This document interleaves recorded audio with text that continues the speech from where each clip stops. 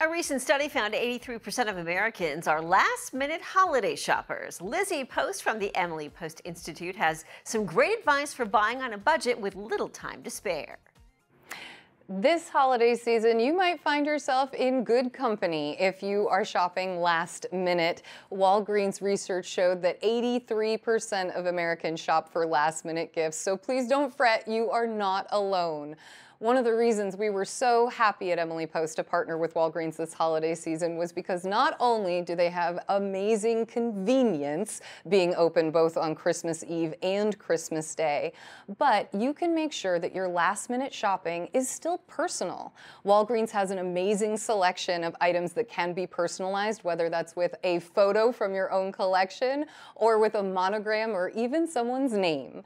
It's really easy to be able to pick up something special the same day. You don't have to worry about it looking like a last-minute gift.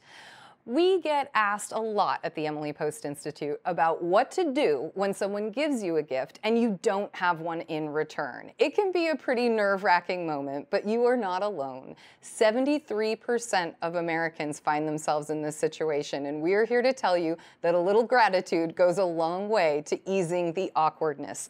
Simply say thank you.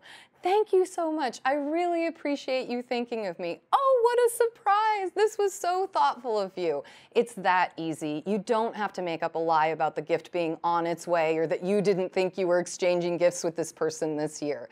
Gift giving is not about reciprocity. It's about sharing. So be sure to focus on the moment and the gift that you've been given by saying thank you. Now, don't forget, when you are out making your rounds to pick up wrappings for your gift, presenting your present in a beautiful package with a lovely card is an excellent way to go. And you can certainly pick up your package at Walgreens.